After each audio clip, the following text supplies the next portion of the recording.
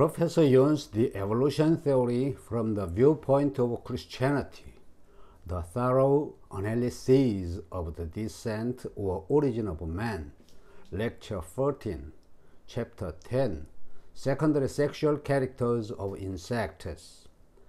In the immense class of insects, the sexes sometimes differ in their locomotive organs, but we are chiefly concerned with the structures by which one male is enabled to conquer another, either in battle or courtship, through his strength, pugnacity, ornaments, or music. In male dragonflies, the appendages at the tip of the tail are modified in an almost infinite variety of curious patterns to enable them to embrace the neck of the female. It is astonishing how many different organs are worked in by nature for the seemingly insignificant object of enabling the male to grasp the female firmly. The sexes of many species in all the orders present difference, of which the meaning is not understood. With insects of all kinds, the males are commonly smaller than the females, and this difference can often be detected even in the larval state. So considerable is the difference between the male and female cocoons of the silk moth that in France they are separated by a particular mode of weighing. In the lower classes of the animal kingdom, the greater size of the females seems generally to depend on their developing an enormous number of ova, and this may to a certain extent hold good with insects.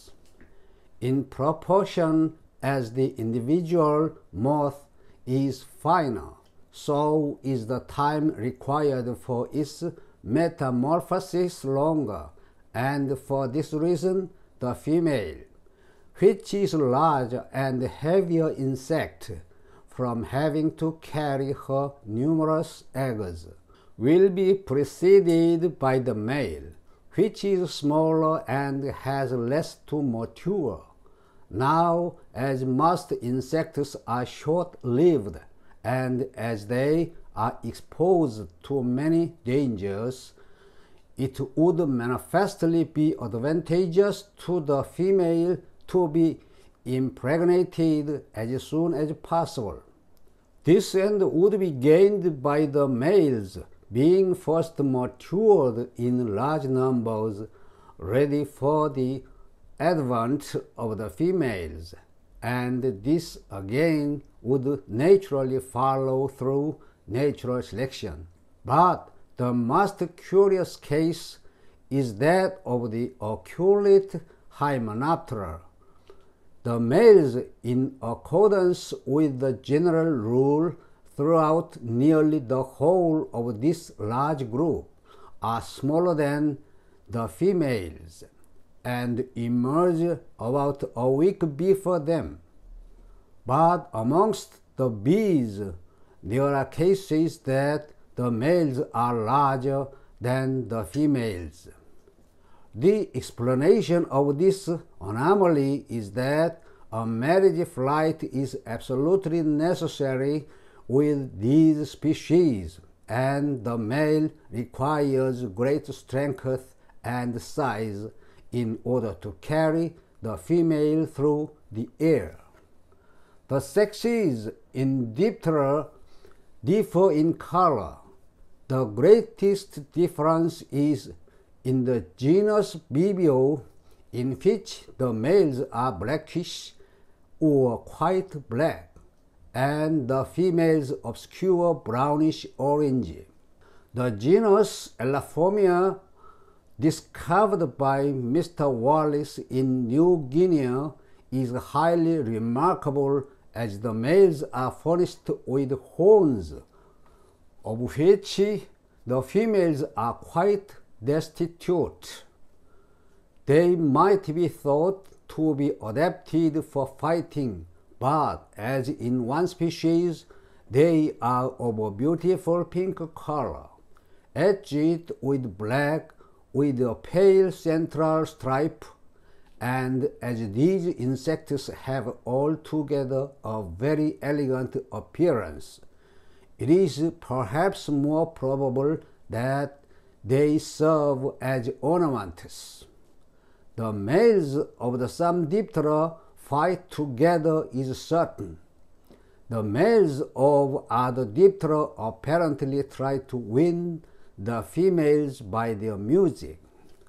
Herman Miller watched for some time two males of an Aristalis courting a female.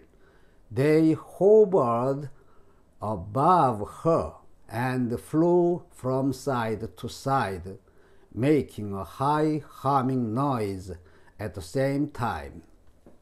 Gnats and mosquitoes also seem to attract each other by humming, and Professor Meyer recently ascertained that the hairs on the antennae of the male vibrate in unison with the notes of a tuning fork within the range of the sound emitted by the female.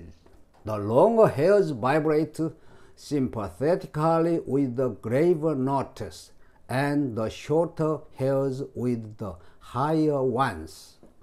The males of some species in Hemiptera are furnished with wings, whilst the females are wingless. The sexes differ in the form of their bodied elytral antennae and tarsi, but as the signification of this difference is unknown. The females are generally larger and more robust than the males, with British and, as far as Mr. Douglas knows, with exotic species, the sexes do not commonly differ much in color, but sexes of some species are beautifully colored, as these insects emit an extremely nauseous odor. Their conspicuous colors may serve as a signal that they are unpalatable to insectivorous animals, but I have no reason to suppose that this is a sexual character. The second half of chapter 10 continues in the next lecture. Shalom Aleichem.